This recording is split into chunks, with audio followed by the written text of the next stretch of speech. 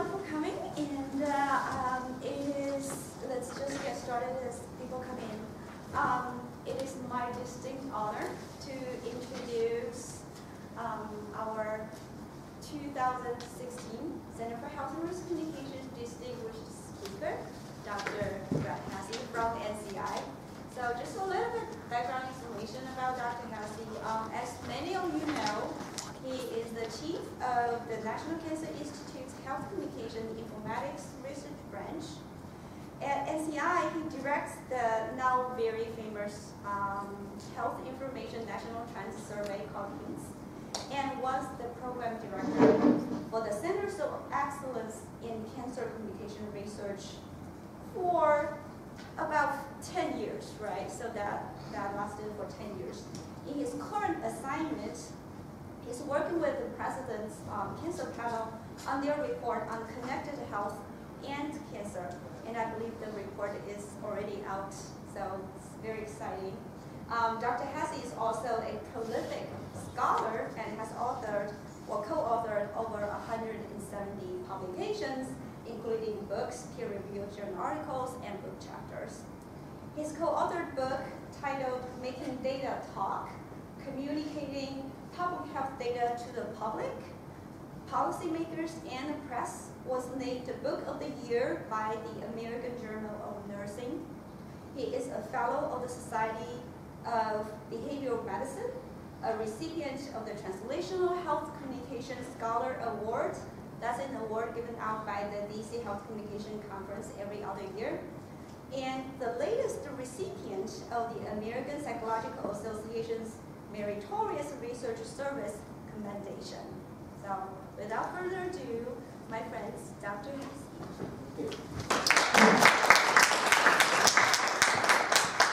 So I hooked myself up. Can you hear me okay? This works, right? This is communication technology. It's stuff. Yeah. So what I want to talk to you about, in some ways this is a little bit different than what you might have seen or had a chance to talk to people about before, but there's been a lot of activity and excitement at the National Cancer Institute, where I work. After, in the State of the Union about a year ago, the President announced that the Vice President, Joe Biden, would head up a cancer moonshot. And there's, of course, this wonderful image where Biden said he didn't know he was going to be directing that, but he was happy to do that, and off we've been going. But it's opened up the way we're thinking about cancer. And I want to explain to you a little bit about how communication is going to be sort of vital to some of that. But to do that, whenever I think about communication with respect to any kind of health or disease, I have to begin with the individual. And in this case, this is a colleague of ours who passed away now about 2 years ago, Jessie Grumman. She was first diagnosed with cancer, I think, in her early 20s. She had 3 incidences of different cancers, and then finally passed away, but spent a lifetime of advocacy on behalf of other people. And she said something once at a conference. She said, look, when I was 20 years old, the millions of dollars of biomedical research into disease that was costing tens of thousands of dollars to treat. And it ultimately relied on the actions of a skinny, weak, scared 20-year-old to have its impact.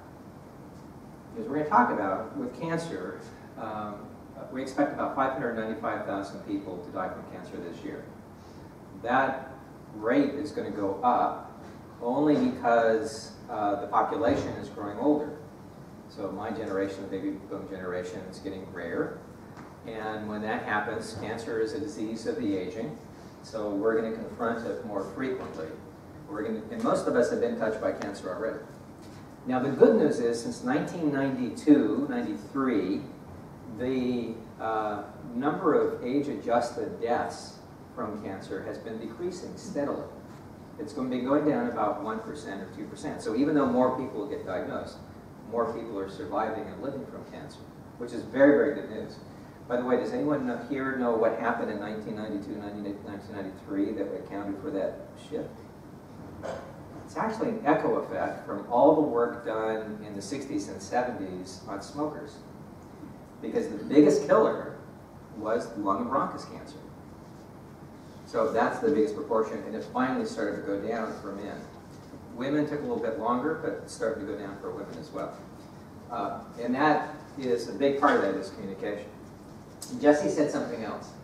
She said, for those that do get diagnosed, of those that do have cancer, they're very motivated to try and follow the course of the disease, obviously, as you can imagine, but they're doing it on their own, especially when they get other chronic conditions. They say they may consult something like 11 physicians in the course of a year, but the doctors behind the scenes aren't talking to each other.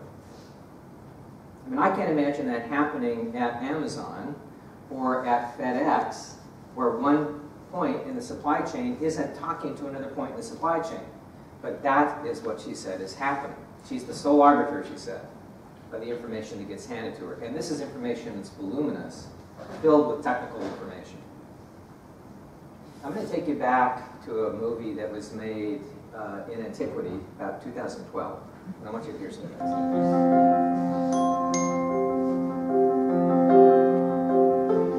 Once upon a time, in 2012, people believed their doctors could find the information they needed to take care of them. This was usually not true. In certain parts of Memphis, Shelby County, like just about any city across America, there's a huge disparity in the ability to access just basic primary care, basic medical needs. Well, life on the road is good, and you know, but I tell you, once you do it, you know, for a period of time, it gets old. We see the full gamut of healthcare needs here. That way, our patients often end up in the hospitals. They're having to go to the emergency room for things, or having to go to other specialists around the city. What if one of us got really, really sick on the road, and you know, you have to go to a hospital and nobody knows you there, then what? Some people believe they already have the information about them. Some people don't want them to have the information about them, that is as a patient. But the reality is, in today's world, the primary way that data moves is a patient goes and says, I want my information taken to my provider. They get a stack this big, they take it to the provider, and the provider says, that's great, and never looks at it because it's not in a format that works for them, it's not timely, it just doesn't work. Sometimes it was a nuisance when doctors didn't know something. Other times, it was deadly serious.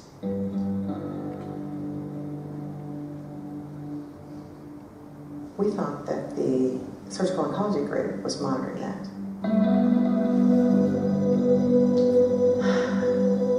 I don't know if the outcome would have changed, but it's really hard to look back at the situation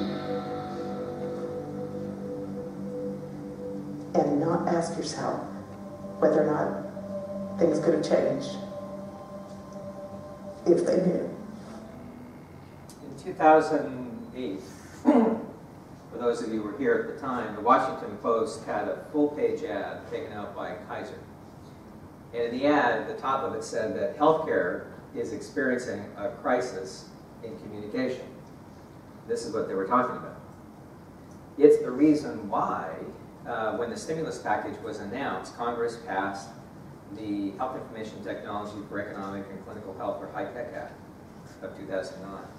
That's why that existed. It was to put electronic health records to wire up for communication into these hospitals and between providers to the hospital and beyond.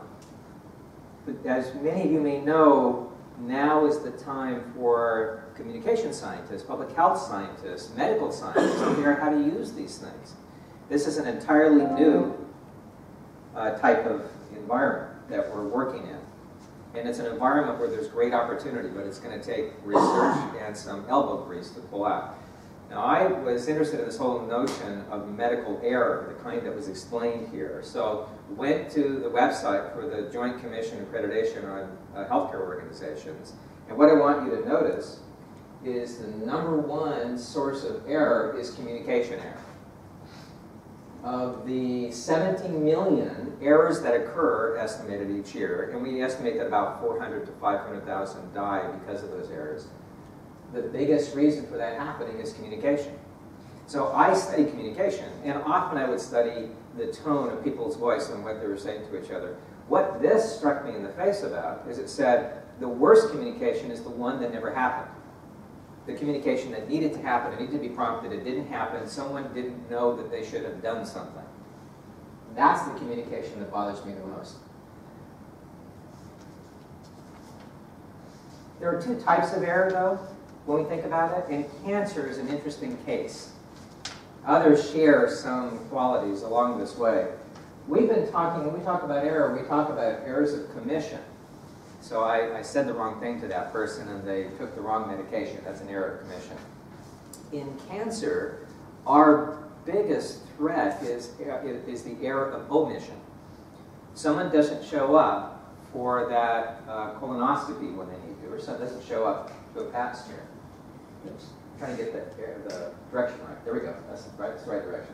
A colleague of mine, Steve Kaplan and Jane Zapka down in South Carolina, they were doing a lot of studies within healthcare systems, people who had access to healthcare. And by the way, the big change over the past several years is putting prevention into healthcare. You needed the technology to make that happen. That was prelude to all that's happening now as we're reinventing healthcare, reducing costs and improving how long we live.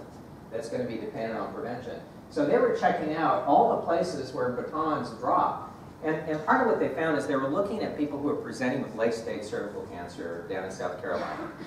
No one should be dying from late-stage cervical cancer in this country today.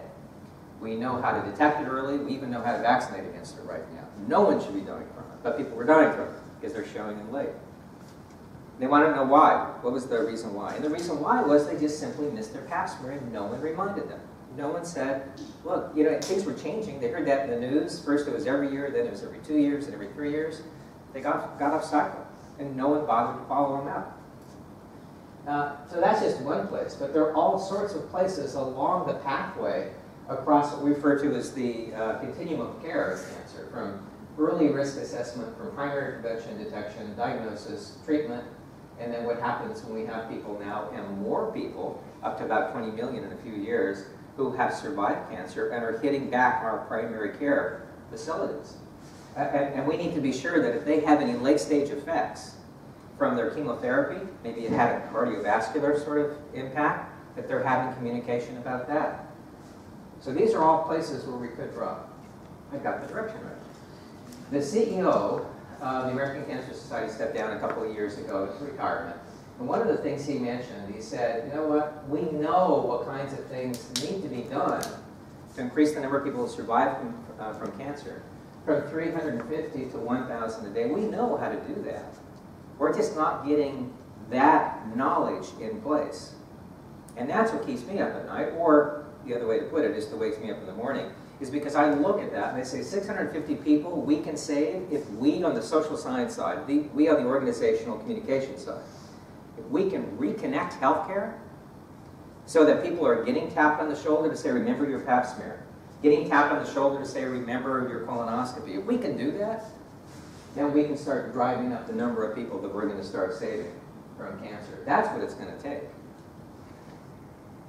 So here's this announcement at the State of the Union, and this is where Joe Biden, this is the first time I've seen Paul Ryan and Joe Biden actually smile together.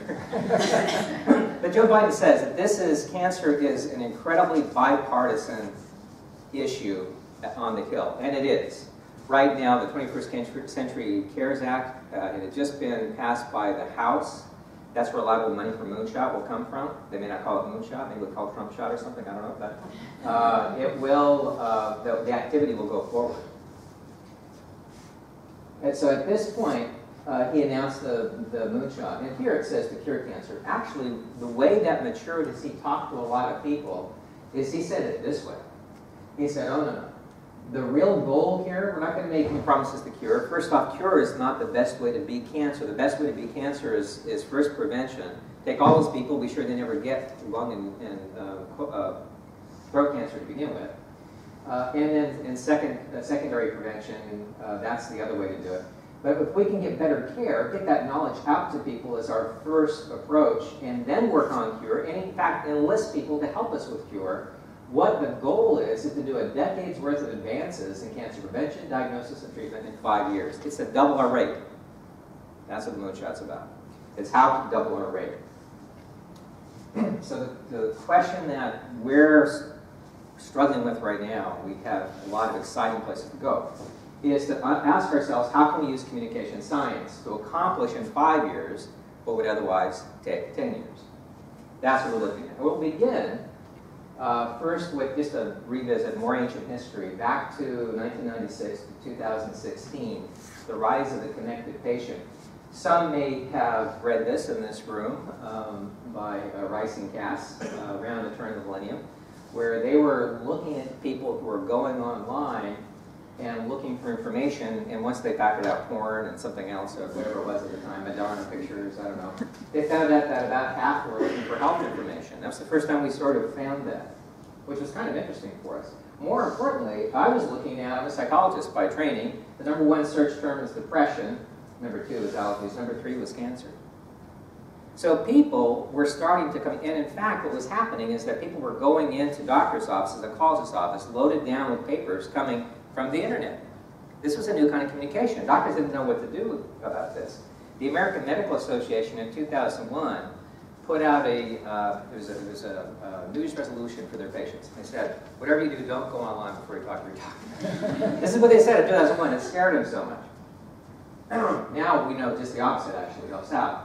But because we saw that this was happening, the NCI, National Cancer Institute, declared an extraordinary opportunity in cancer communication. It was a time now to understand how these changes, this revolution that was as big as the Gutenberg revolution, how that might influence the way that we can get that knowledge out to people and actually protect people from the ravages of cancer. The way that our director at the time, Richard Klausner, put it was this. He said, as scientists, we have a much clearer picture of individual risks than ever. But here's the paradox. We know far less about how to communicate those risks than we know about how to calculate them. That's why money went into communication, an important part of the program, and the research being done here is an important part that can contribute to that program. We mentioned the Health Information National Trend Survey. That was launched in 2001 as a way of conducting surveillance on this changing health communication environment. And at the time, we were trying to figure out what the internet was going to do. This is well before mobile took off. This is well before people had electronic health records. Just an example of the kind of stuff we were finding, this was from 2005. We would ask people where they prefer to get health information, and this has been consistent across time. Of course, they say from their healthcare provider. Trust is up in healthcare providers. But then we asked people where they went for their health information first. They all go to the internet. That was sort of a big deal for medicine to kind of come to grips with this at the time. And there was some worry that maybe medicine would become obsolete. Now it's just the opposite. We'll talk more about that in a few minutes. We were able to track, using geocodes on the survey, the spread from 2003 to 2005 of health information seeking, beginning up in the New England Research and Development Corridor. By the way, that's where you get the word nerd from. I don't know if you knew that. N-E-R-D. See, I thought I'll give you something interesting today. So it began up in that New England Research and Development Corridor in health, and then it spread out to the retirement belt and the rest of the country in about 2 years. Rapid spread of people going online. Some of this was really big during the early days after 9/11 too, when people were storming the gates at the CDC trying to get information about anthrax. The funny thing is we weren't prepared for that in government, because what they got were some very highly technical documents. And so now government's been trying to, and other public health institutes have been trying to change that so that we meet people where they live. I mentioned this notion of people trusting in physicians, and that has remained over the course of the internet, by the way. But as we look to where they go for their first course, going to the internet has actually been rising over time. It's becoming more convenient. We also get more confusion, by the way, in what the internet is telling them, which is why they go back to their doctors. So doctors now are becoming the interpreter. And then we started tracking back in 2002 to 2008 email to communicate with physicians. And that's been going on the rise. And people said that would never happen. We're the only survey at the time to track it. We were approached by the Healthy People 2020 group to see if we could be their source of data on the health communication and technology component of Healthy People 2020. So we have been collecting data relevant to what they said as their goals when it came to using the internet. One of their goals was just to get more people online. We were deathly afraid of digital disparities, of the digital divide. And in fact, here's a track that we do. We track pretty closely to Pew, though we're a little bit more conservative because we oversample Spanish and we use a broader sampling frame. But you can see here how we've been going up. The goal was set by 2007. They wanted to get about 70% of Americans online. We exceeded that. Then they set a goal at about 76%. We're up to about 82, 83 right now. This is in 2012. So we're about right there for penetration today. People are connected and highly connected. This whole notion of what they might be doing online, emailing physician, that's been on the rise. We're probably not going to get above about 35% because these are all people. And usually you get motivated to send something to your doctor or call your doctor if you're sick, or you have something happening in your family. Ordering meds going online. Many here in this room have now been ordering meds, probably through Kaiser and places like that. When we first started tracking this, that was something people thought was crazy. That only happened with Viagra. Keep track of personal health information. And people that are wanting to do that, we're reporting about almost 30%, about 27% that are keeping track of their personal health information online. And then this happened. Steve Jobs advertised the iPhone. And the next thing we knew, even though we were focusing on broadband access through desktop computers, people came up with smartphones and it started driving upwards. We had about as many people reporting that they're using mobile access to get online as they do using computers at home. People are abandoning their cell phone or their landline phone. I was mentioning to folks here that about half of the country in the latest count from CDC tells us that they're stopped using their landline phone, using cell phone only. So the communication environment has changed dramatically. That's the context for why 2 years ago the President's Cancer Panel elected to focus on communication. Now, the President's Cancer Panel. The President's Cancer Panel is enabled by the legislature that enabled the National Cancer Institute. It was the Cancer Act of 1971 that Richard Nixon signed. And it's demanded, it required that 3 people would be drawn at the President's appointed discretion from the broad, popular field of stakeholders in cancer. And typically we have someone who is well respected in the cancer arena. This time it was Barbara Reimer, who's Dean of Public Health down at Chapel Hill. Owen Whitty is a cancer researcher, does prostate cancer down at UCLA. And then Hill Harper, I think it's in CSI, one of the CSIs. He's an actor. He's got a JD and he's a published author. Also someone who is a cancer survivor. So before it was Lance Armstrong, we get someone who's had cancer and can talk to people about it. That's the panel. So they said, let's understand what we can do to bring together these disconnected pieces of the healthcare system. That's connected health. To use technology to make that happen, assist with that, and get the right kinds of communications happening. What I want to do is share with you directly from this report the recommendations. This has just come out. We're excited about it coming out. There are a lot of recommendations that go to different funding agencies, so you can see opportunities to do research if that's your thing. But as a general patient in the world today, you also want to be sure that things are happening, so you should be holding our stewards responsible for the work going on. The very first point of emphasis by the panel was back to the Department of Health and Human Services to ensure interoperability. Now there's a term, I don't know, that's a wonky term, I get that. Interoperability means that when you go in and enter your information at your primary care physician's office, that information gets sent seamlessly over to maybe the hospital or to a specialist office. How often has that been happening? Not so much. We wanted the HITECH Act to enable interoperability, but what was happening is that certain market forces, certain very large legacy systems, I won't mention them by name, but sometimes they've been associated with an epic failure. Some of these systems said that, you know what, we want to be proprietary about this stuff. We're not going to give you our information. We're going to collect it and just keep it inside. We refer to that as data blocking or information blocking. The Hill has put information blocking on its hit list in the 21st Century Cures Act because the American Society of Clinical Oncology found that there was this data blocking going on. They reported it in a briefing to the Hill. So this has gone all the way up already, and there's action. So if you find out that your record, by the way, is not being sent someplace, then you should let someone know about that because that is undesirable. Once we can do that, once we get interoperability, amazing things can start to happen because we can get data at various levels. We can start monitoring what happens at the practice level, not just on individual patients, but we can find out if we're treating equitably everyone with the best medicine in every single office. We can do that at the hospital level and at the community level. And here is the big piece that not many people know about from the legislative wonky side, but it's huge, to borrow to coin a term that someone else has used in the past year.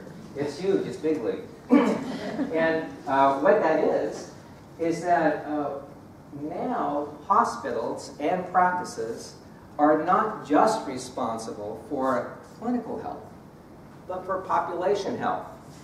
Their funding under value-based care is going to depend on it. That's the teeth behind prevention within clinical systems. So one of the problems we have in this country, and it happens in other countries as well, is that we often divorce public health from clinical health. So we wouldn't get prevention, and we focus on cure erroneously. Now it's bringing it back together, and it's making it an important requirement. And we'll see how that pans out in a few minutes. But from all these data that are going through interoperability, we can start evolving more efficient clinical guidelines. We can create better public health policy, data-informed public health policy, and we can mine big data for better clinical decision support. Most of what happens in offices right now is kind of art. Not all of it is based on guidelines, where we get it right about half the time, according to most of the studies. And we want to make that so we get it right 100% of the time. So these are the pieces that will make that happen. Here's an example of what the American Society of Clinical Oncology is doing to ensure that this interoperability influences every single decision that's being made. Is they're changing their electronic health record to have the same measures across every practice. And then we're emphasizing that we push for standard open API platforms. Well, what the hell is an API? For those of you from computer science, you're familiar with this. It came from a New England Journal of Medicine article written by Ken Mandel in 2008. And what he said in this article, he said, we're thinking wrong about the technology. We can't go in and ask CERN or Epic Systems to modify itself. It's a behemoth that was created originally for accounting purposes and billing purposes, and change itself for what we do in clinical practice. That's too hard. We're trying to do that a lot. That doesn't work. He said, consider instead the electronic health record to be more like, I'm going to reach in my pocket and grab, if I can. I've got a lot of paper in there. Boy, that's a very 19th century and 20th century. Well, I'm not going to be as impressive just bringing this out. Here we go. To be more like an iPhone. To be more like an iPad. What do you mean by that? What he meant by that is what Apple did is that they embedded their iOS, their operating system, within the iPads and the iPhones. And then they invited communities to build apps on top of it, and full-blown applications on top of this. This changed the way we thought about how we're going to create a market that delivers usable tools to people. And so Ken Mandel said, why don't we do that, in fact, with medicine? And if we do that, we can create a new ecosystem of applications that are focused for need. Now, we're going to pick this up at the NCI, and we're going to fund people to create these kinds of applications, survivorship plans, for example. We've been doing that up until now on paper. We've learned some things by doing it on paper, but how about if we learn what happens when we take paper and make it live dynamically? What if we turn the electronic health record into a wiki? And so other people, and you can imagine all the questions that have to be asked about that for team science and all this kind of stuff, right? There's a lot of science that needs to go into that. But that's our recommendation from the report, is that we ensure that level of interoperability with APIs. It's happening now quite a bit. Another reason why that is important is because some of the tools that we can start to create could be tools to help individuals live longer by being healthier. So I shared with some folks that Fitbits and these things, these Apple Watches, were the big Christmas item last year. I don't know how many in here got that. Most people got the Fitbits in December and then put them in their drawer about in April because it was hard to lose weight. But at least it was a pivot toward people really taking an interest in their own health, monitoring themselves. And we know from psychology that if we're monitoring and regulating what we're doing, that feedback is very powerful. And we can compare that to others as well. So we can do something like get these devices, these connected health devices, and we can start bringing them together, not just to inform the individual, but perhaps even to inform the next clinical encounter that we have. We can do something like this. We have in cancer, we have in cardiovascular disease, we have in diabetes, we have in other disease. One of the biggest problems we have is in adherence, medication adherence. It takes a high degree, typically, of health literacy to pay attention to what's on a pill bottle. We know that for antineoplastics in cancer, that what will happen is that you'll sometimes have to take 2 doses one day, and another dose, a bigger dose the next day. The third day is something entirely different, very complex regimen. And we're doing this all the way from the infusion clinic, and you're sick. I mean, how in the world could you possibly adhere to that? So we have, among young adults, we have a 60% non-adherence rate. It's horrible. Remember Jessie Berman at the very beginning? She said, here's this poor 20-year-old sick person. And she's got to be responsible for adhering to this medication. And she'd rather go dancing, is what she said. So there's a group that has developed out of the Internet of Things something called the Glow Cap. This is now morphed into a very vibrant economy. It's a product, I think, that's being developed up in Boston. And I've looked at it, it's pretty impressive. And what the Glow Cap does is it keeps track of all your regimens programmed by someone else, by your pharmacist. And then it'll beep, it'll glow, and tell you when it's time to take your meds. And it'll send a message to the pharmacist that if you haven't taken your med for a day, because in cancer, these meds are often very expensive, then they'll reach back out to the person and get them to re-adhere. And by doing that, this was some data I saw about 2 years ago in cardiovascular. The intervention group took a 42% adherence rate up to about 3%. This is huge. This is gigantic. But what are we doing? I'm taking this communication thing in a little bit different way. And I'm taking it like an environmental psychologist or a human factors person. I'm saying, let's change the environment around us to nudge behavior. And that's what they're doing. So we talked about that in the report. These interactions that patients have where they wanted to look at their own medical records. Lance Armstrong, one time, went to his doctor when he was coming out of testicular cancer, and he was in California. He visited another doctor and said, I need to get my records out here, and I'd like to see them. And they wouldn't give him his records. They said they signed HIPAA. Yeah, the Health Insurance Portability Act. Was that legal? Damn straight it wasn't. He took them to court, and he got their records. Since then, the department has made it clear to every physician, if someone comes into you and says, I want my record, and I want it electronically, they got to give it to you. I want it on paper, they got to give it to you. You have a right. This is your data. This is where I usually show an old Seinfeld episode where Elaine is trying to figure out what's on her health record or medical record. This is a new world that we're in right now, and it's a world of civil rights where you have access to that. How many of you have experienced a Nest in your home? Has anyone ever bought a Nest? Do you know what Nests are? Have you seen them advertised? I've got one. It's kind of fun. It surprised me that it was kind of fun. It came out, they were developed by the Department of Energy, because the Department of Energy was trying to figure out how to save money in a community. Think like what we do for population health. They wanted to change behavior of individuals in their homes so that they weren't using as much air conditioning in Texas, for example, as where the pilot study was. And they tried all the brochures, all the old communication stuff we used to do, and they'd call them up and they'd be nice. And they said, well, let's try something else. Let's see if we can get a smart thermostat that detects when the person leaves and turns it down, lets them even control it, gives them autonomy and control by using their cell phone if they want to turn it back on, get it nice and cool by the time they come home. They did that, and they drove down energy consumption dramatically in these pilot studies in Texas. That's why these things are starting to pop up. And you're going to see more and more of these connected things. And we see them in health as a way of allowing you to age in place, allowing you to be supported in your environment, and to nudge safe behaviors. We've got to get some way to protect you if you're recuperating, especially in cancer. So we talk a little bit about what we can do in the report with respect to supporting all these behaviors and nudging behaviors.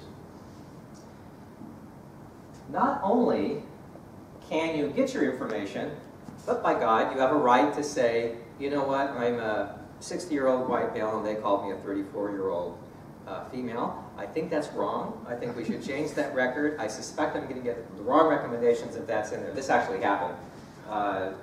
Dave DeBronkart up in Boston reported that happened to him. So they're trying a lot of pilot studies now to see if we can make these electronic health records a way for patients to perform the QC for us, because these data are often dirty. And in fact, in one survey, 64% said that's the most useful thing about a PHR. People go online and then correct errors. When I came in and I talked to you, I was sick. You made me strip. I'm naked when I'm talking to you. And I forgot to say some things, and I need to get that information to you because it was incorrect in the record. So now we're following up later. So this notion of allowing patients to be QC support can be built into the technology. Notice that so far, none of this is really about the technology. It's about nudging the behavior. It's about enabling the communication. All right. And then another recommendation was to create better tools for clinical trials. We get about a 4% participation rate in clinical trials. It's really low. And again, we've tried the communication things a bunch of times where we talk to people and all that. Where the promise seems to be is in enabling behavior. Uber, for example, has got a pilot study now where to be sure that you show up for appointments, a physician can make an Uber call, and then Uber will send a car right out to your house and bring you into the medical appointment or the clinical trial appointment. So a big thing that happened, remember this whole business about APIs I talked about earlier on? The National Cancer Institute, for the first time, released its control over its clinical trials tool, opened up instead APIs so that innovators can create their own very creative applications that can be used to bring people in to clinical trials. And we think this is going to end up really changing the way that we interact with our patients. This big experiment, my wife's an OBGYN, and she tells me on a daily basis how horrible it is to use these EHRs. And she said, and you were an advocate of these things, Brad. I can't believe it. And, you know, I get this on a daily basis. The first version of the EHRs, in fact, were very unfriendly. It was a big disruption. What we've experienced so far is more of the disruption, not the solution yet. So we're calling for a special push to support patients and their providers, to support the oncology workforce, especially since we're starting to lose oncologists. People are not experiencing the joy of medicine the way they used to. We need to get systems that are as effective for them as our systems are in getting you to your work through a GPS in your car. So one of the things that we're really pushing on is applying usability studies, and this is big in communication. We do contextual inquiry, we follow people around, see what kinds of things they use, see who they call, and use that preliminary information to inform a redesign of our workflows in the system. So that's a recommendation. We also make a recommendation on what we can do to create brand new interfaces. This is going to take a translation of science and communication and psychology. What does it take? Here's the question. I have 11 providers. That's what Jessie Grumman said she had when she had multiple comorbidities. What can we do to keep them on the same page? In the world of computer science, we refer to that as computer-supported cooperative work. You may know it as Outlook. Right? That was an invention that was created to help people work together seamlessly and to know where things work. If you go on to FedEx or you go on to Amazon, you know exactly where your record is. How can we do that for every member of the team? This is a special issue that came out of the Journal of Oncology Practice just a few weeks ago that talked about joint cognition as an important area of study that we need to figure out. And when I talk about cognition, this is borrowed from someone by the name of Don Norman. He's a design expert from California. He has a lab. He's a cognitive scientist from UCSD. But he was a vice president of Apple Computer for a number of years. And he said, look, people operate with knowledge in the head and knowledge in the world. And we have to make the knowledge in the world better to support the knowledge in the head. Because we can't hold all this information up here anymore, especially as we get into something like precision medicine. All right. Fourth recommendation, bolster public access. The FCC, we reached out to the Federal Communication Commission because we were making recommendations for them that we explore the notion that connectivity should be a right in this country and should not be denied anyone. And so they're pushing on subsidies. They're also pushing on demonstration projects. What we've heard is they have $400 million that they can use per year on demonstration projects. They want to use some of it on Connected Health. They're waiting for good proposals. What they want to do is they want to show folks that, look, we have someone who may be going to MD Anderson in Houston, Texas, but they've come in from Oklahoma, which is common. They're 3 hours away. Let's see if we can use telemedicine and show what happened when we get better connectivity to support that health case and see if we get better health outcomes. So those of you who do research in that area might want to think a little bit about how to do that. We also want to be sure that providers have better access. We struggle in rural communities. I was just down in North Carolina this last week, and they're working on some projects to get a number of their people online so that information is flowing back and forth, so we get that network of information to address the communication crisis. We've talked a little bit about how data can come in and can inform us through big data. There's a push right now on creating a learning oncology care system. And we want to support that. We have a lot of work going around that. We do a big surveillance tool right now called what's it called? CHRC, Surveillance Epidemiology and End Results Study. And CHRC typically just takes information from registries, but they're working now on getting information more directly from electronic health records and more directly from individuals through patient-generated health data, so we can start monitoring people as they get diagnosed with cancer. We don't have to wait until 20 years later. And people have been telling us that they want to participate in all of this research. So we want to make that happen. And then finally, we're pushing for what it takes to get data integration. We're doing a study right now where we've got 15 centers from around the country, cancer centers, who are taking our HINTS data and intertwining it at the local level. They're administering the HINTS at the local level. They're taking the behavioral risk factor surveillance system, the National Health Interview Survey. They're collecting all this information on their community because they're responsible for populations now. And they're turning it into action. So the new role is data integration. Finally, as we conclude the record, there are 3 research areas we identified as being the most important. This is where NCI will put some of its money over the next year. So those of you, again, want to come into this. One is to understand the notion of effective teamwork. What does it take to address the crisis of care in teamwork? Second is to identify strategies for engaging individuals. And this is just behavior support, behavioral maintenance, behavioral change, and just allowing people to be very engaged in what they do. And then finally, developing ways of using connected devices to better support the clinical encounter. Those are the main areas. I want to go back to the moonshot. These are all accelerators for the moonshot. And what I want to do is I just want to show you some components of the moonshot and how it kind of brings all this together. A report came out about 3 weeks ago called the Blue Ribbon Panel Report. And in that report, we had about 10 different recommendations for what we can do on the moonshot. Everything from developing a 3D cancer atlas, expanding use of proven prevention and early detection strategy. All that's important. You can read about it in the report.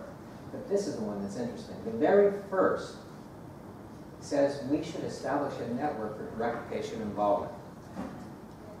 Let's hear them talk about that just a little bit.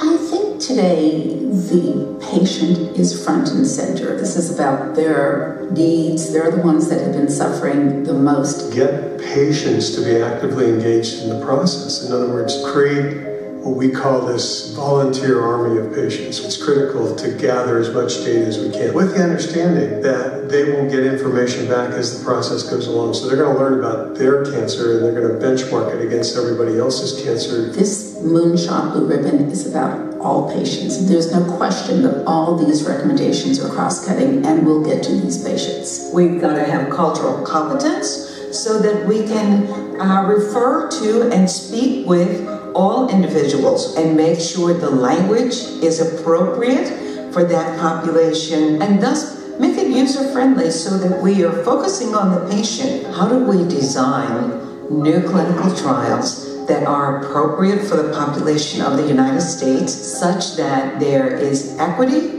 and availability to patients? Allowing the patients to benefit from cancer research and actually helping the research and helping medicine. We're at an age now with genomic information that we can really find the molecular signature in a way that we never could. They know that they have diagnosis X or Y, but when you drill down and you tell them what their signature is, they can really be actively engaged in the process of trying to understand what is going to best target their signature. Where can they get an advantage where traditional standard of care therapy may not help them? So we've got an opportunity now to show the public that we're making progress and we're coupling science with treatment.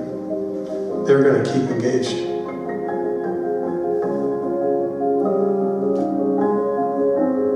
I was born the same year the Soviets set up Sputnik, communication satellite. And one thing I've always recognized as part of the Sputnik generation is that communication has been the key to any kind of technology that we develop. It's the central part. But as we now think about how communication can intersect with these incredibly exciting times on the genomic and the technological side, I want to remember some of the words of Joe Biden as he presented this to the American Society of Clinical Oncology. And that is that we're going to accelerate progress, make 10 years progress in 5 years. It's going to require a lot more openness. Open data, we have to share with each other now. A new kind of science, open collaboration, and above all, open minds. So on behalf of all those that will benefit from this work and the work that you guys are doing up here, thank you very much.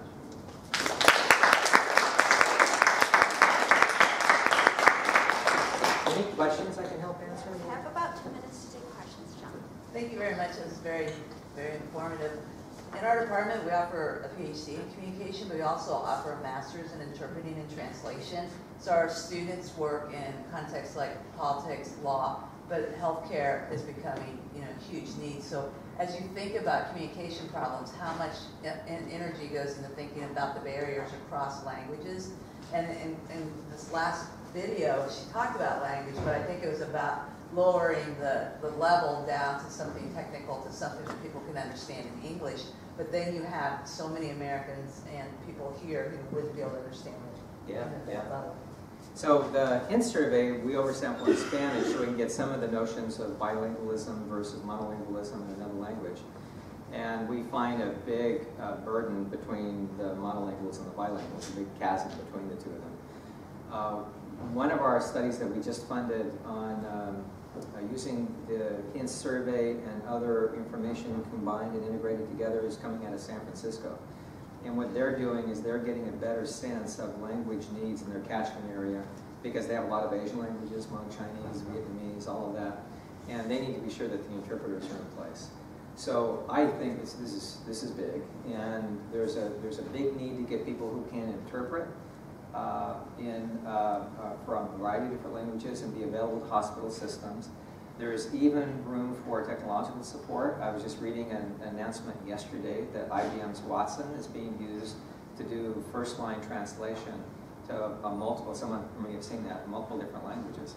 So I think what's happened before, someone comes with a new language, we say, gosh, we can't help them very much, we'll do the best we can. But we have old 20th century medicine, which is reactive and tries to treat everyone as the same kind of person. Under the new medicine, we have to be much more personalized and precise. And as we do that, I think we need to really make language interpretation very, very high up. So yeah, that would be good in healthcare. We need that desperately. Excellent. Yes? Hi, how are you? Thank you so much for your presentation. So a lot of the research I do is on patient engagement, health literacy, and exactly what you talked about here. We have clinics involved, and we have committees of residents involved, and they're all ready to go and engage, and then it gets blocked at the medical institution level. At the C-suite, right? Yeah. So, right, and so as somebody who gets, funded from federal and state governments who are very much willing to do this, MedStar, and then you have the groundswell, frankly, at the patient level, I don't really hear a lot of communication about how that middle level is really kind of like squeezing those options, health departments, county governments, those kinds of things. Any advice or examples where you've been able to work around those individuals or institutions? So Kaiser is a pretty good example because they're an integrated system, payer and payee, and they realized they had to get all the layers of the organization together. But we have exactly the problem that you're talking about. One thing that we did from our end is that we put research dollars on the barrelhead to try and address some of this. And we're focusing on multi-level communication.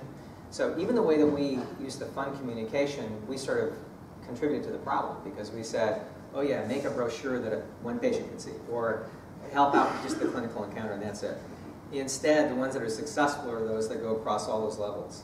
And how are you approaching middle management so the office is coordinating their efforts and the workflow is supporting what we just taught people to do down here at the resident level, right? So you can look at some of those opportunities if that's a research interest for anyone here in the room, and we need more work in that area. But yeah, absolutely.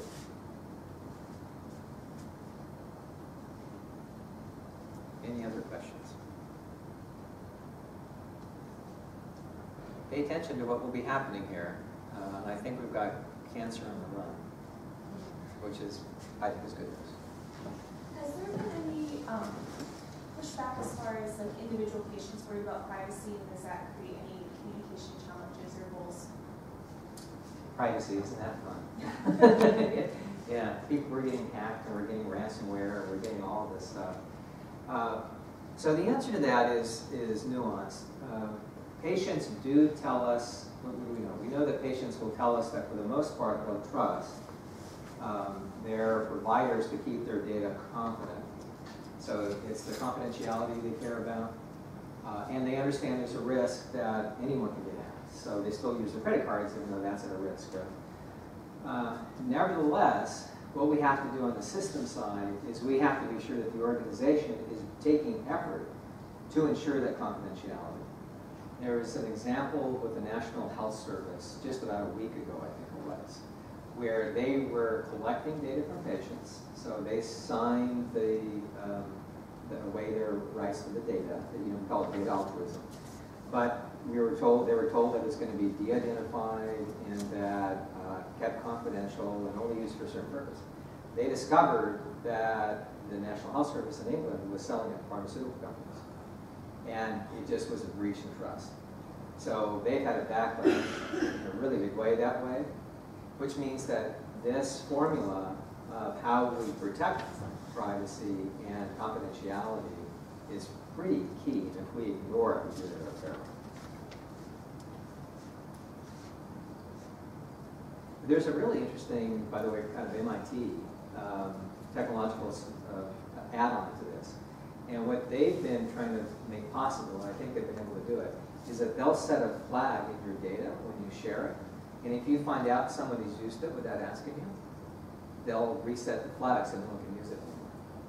And it just shuts off that stream. It gives power back to the patients. Some kind of power to the patients. That's a good idea. Okay. Thank you very much, everyone. I have one. Oh, sorry. There's one more question. Well, I think the word you put out there, nudge, really fascinates me because in communication, we don't usually talk about that. And so the idea of nudging people to certain behavior is based on the assumption that that's the only thing they would need to actually take action. But in communication, we often start with, first, addressing people's risk perception, their changing their attitudes, and then change their behavior. But by you know, kind of focusing on nudge, we're kind of skipping the risk perception attitudes part. To what extent do you think that those sort of initial stages are even important now, given that we have all this technology and getting people going, and you know, if they want to go, don't want to go to hospital, get them a Uber, you know, they will go. But to what extent do you think it is still important to kind of attend to this, you know, changing perceptions and risk perceptions, susceptibility, perceived severity, changing attitudes? Yeah. You know, given the technology development, how important it is. That's so when I introduced the word, and the question has to do with this really interesting schism in the behavioral sciences on how do you change behavior. Do you do it by intervening on the human, or do you do it by intervening on the environment in which the human interacts, right, the system? And the notion of nudge in the book, Cass Sunstein's book, really was, people think about that in behavioral economics. But in behavioral economics, it's not about giving people an incentive. It's usually misperceived that way. It's understanding incentives. What it really is trying to explain is where are all the intervention target points. And they use this wonderful little acronym for nudge, where they say the first part, N, is for incentives. U is for understanding mental maps, which is what we do in risk perception, right? We understand incentives, we understand mental maps. But it also adds that we think about defaults, because right now we have all these defaults in the healthcare system that nudge us away from healthy behavior, right? So this is the reason why the FDA was so successful with tobacco and tobacco cessation. One part of it was the control of the communication coming their way, because that was influencing mental model, but it was also changing the way that people would get their tobacco or their cigarettes and when they could smoke, right? It had to change the actual environment. It would be to give feedback. These are all human factors concepts, by the way. To expect error, because we're all going to screw up. And then to structure decision making. That's nudges. That's where the acronym came from. And I would argue they're entirely compatible. But I would argue that it's an error to only focus on one component over the other. You have to think of these things coming together. So there's a lot of work that needs to be done to understand the mental model. And I just think of the communications that we do if you give a pamphlet to someone, or if I train a doctor to talk to someone, that what I've done is I've simply taken one part of that environment and I've done an intervention on it, right? But there are other parts of the environment. And this is that whole notion of the middleman being cut out sometimes in organizations. That's the problem we kept running into. And it's a classic human factors problem. So we did a great job. We have the best residents in the world. And then they're in a system where they say, and you've got to see how many patients per hour, and we're not going to let you do this, and we're not going to do that. So that behavior got overwhelmed. So anyway, it just kind of, I see it as sort of expanding a little bit, the way we think that. Yeah, well, that was good. That was good. All right, now we're done.